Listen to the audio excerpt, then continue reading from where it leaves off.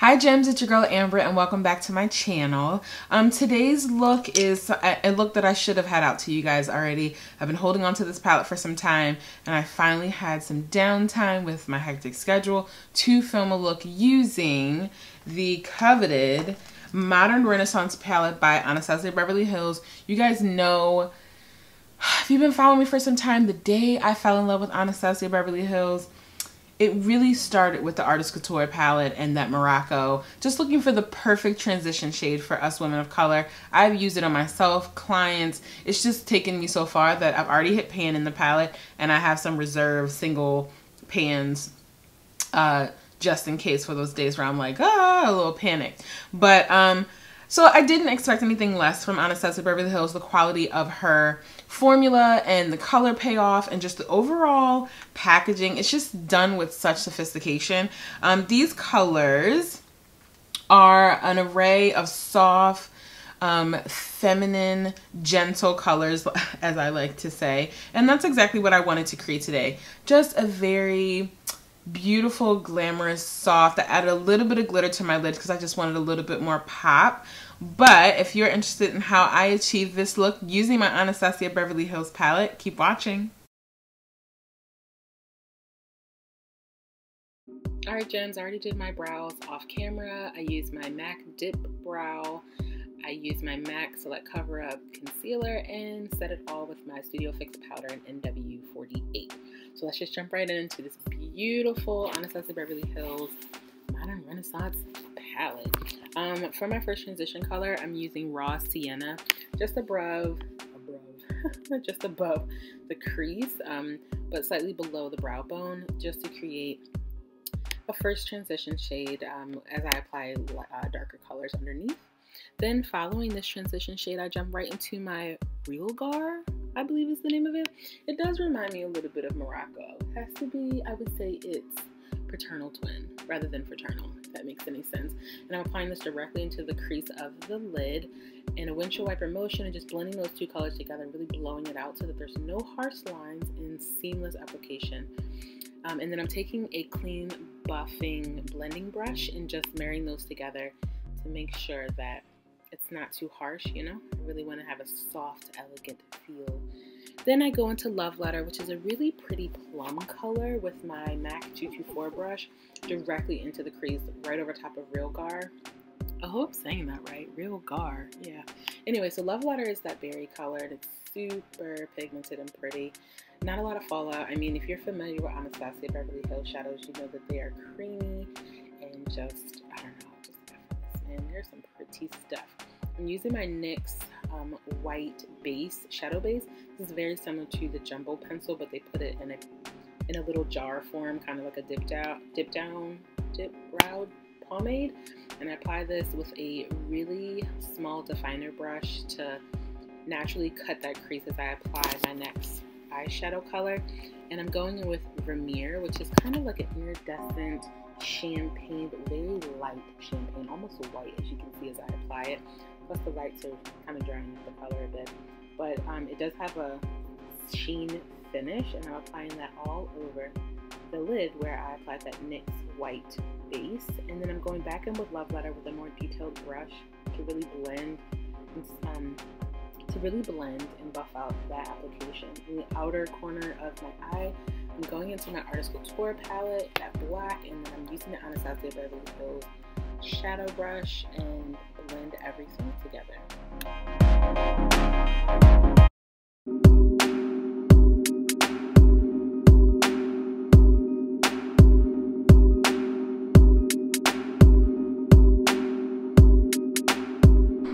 Taking a little bit more of that Love Letter on my 224 brush, I am just blending all the colors together because I really don't want that outer corner too dark. My Ipsy bag this month, I received a angled brush. I don't remember the number, but it's from Luxe Beauty. And I'm using my MAC gel eyeliner. I can't remember the name. You guys, I hardly ever use it, but I'll make sure to link the information below. Couldn't find my Inglot 77 liner, so this was the next best thing. It's a little bit more creamy, not a matte finish like I do like for my Inglot, but it did what I needed to do. I'm just applying a more dramatic wing because I know my lashes are going to be a showstopper, and I needed something that was going to stand out along with them.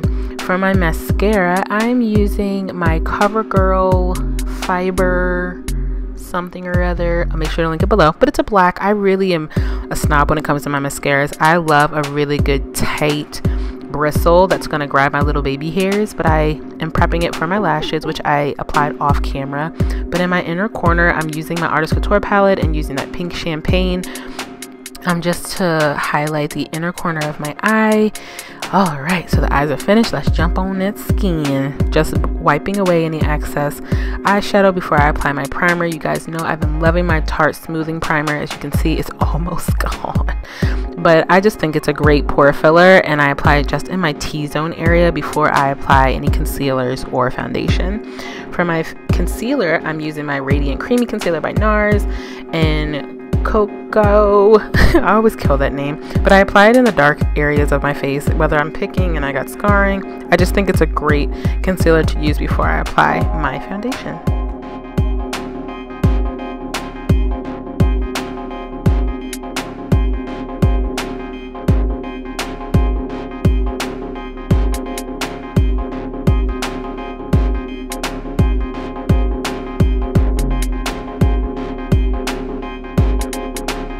For foundation today, I'm mixing my Studio Fix foundation with my Sculpt foundation, both by MAC.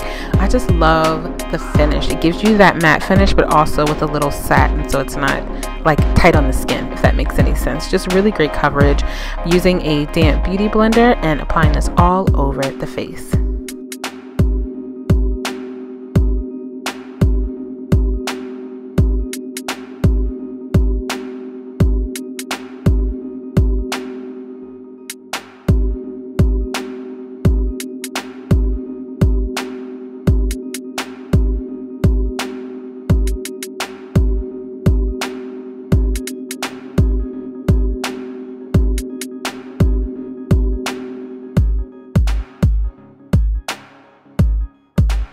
For my highlight, I'm going with my Black Up Contour Stick in the color 4. I hardly ever use a lighter shade, but lately I've been mixing it with my other concealer from LA Girl, and I just love the overall color and coverage.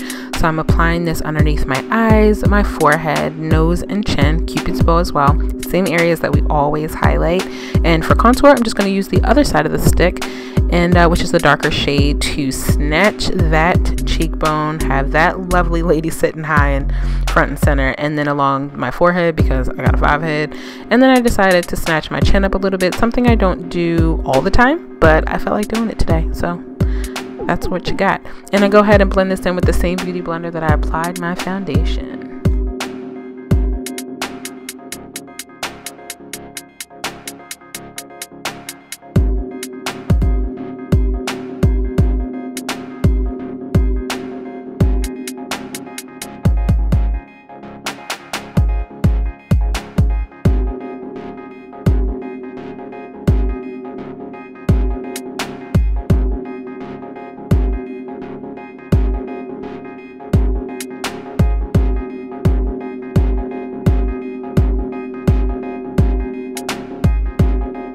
This is my Morphe 439 buffer brush. You can use this for foundation, but I like to marry the highlight and the contour so that it's more seamless and gives me a more flawless finish.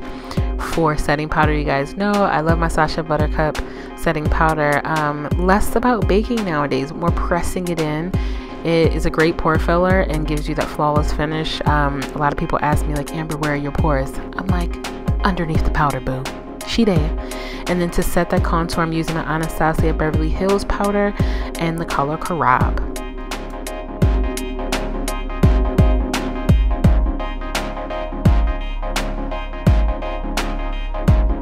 I'm brushing away all the excess powder from that Sacha setting powder, but I dipped a little bit into my Studio Fix powder in NW48 to really set the entire face. I know it seems like a lot of powder, you guys, but I'm oily, so I gotta set her straight.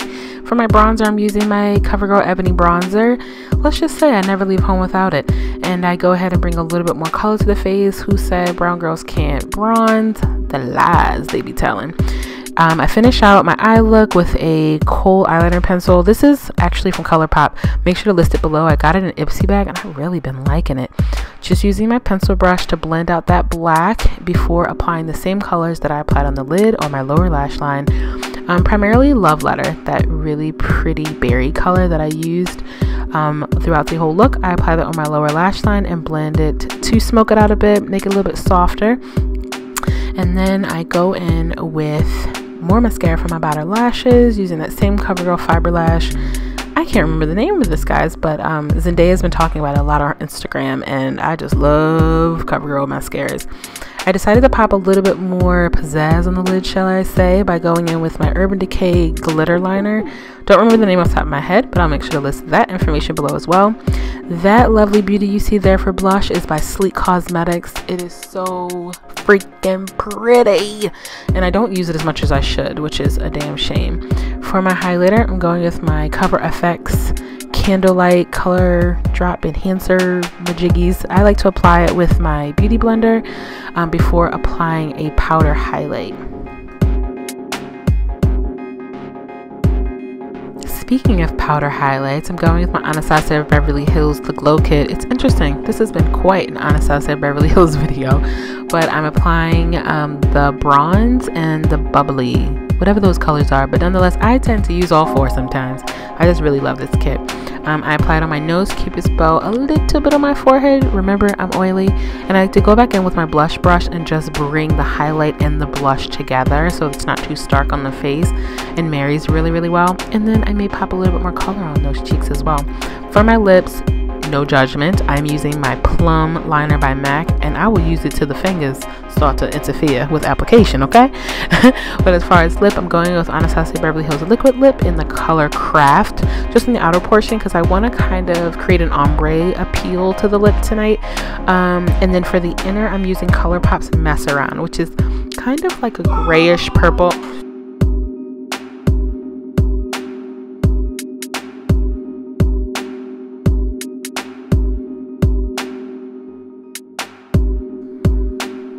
So there you have it, gems. I'm just using a lip brush to marry those two colors together. Please forgive that loud noise in the background. My husband and the kids are playing FIFA on the PlayStation. You set that look, and there you have it, your soft, feminine glam using the Anastasia Beverly Hills Modern Renaissance palette. Until our next video, gems, shine bright. Bye.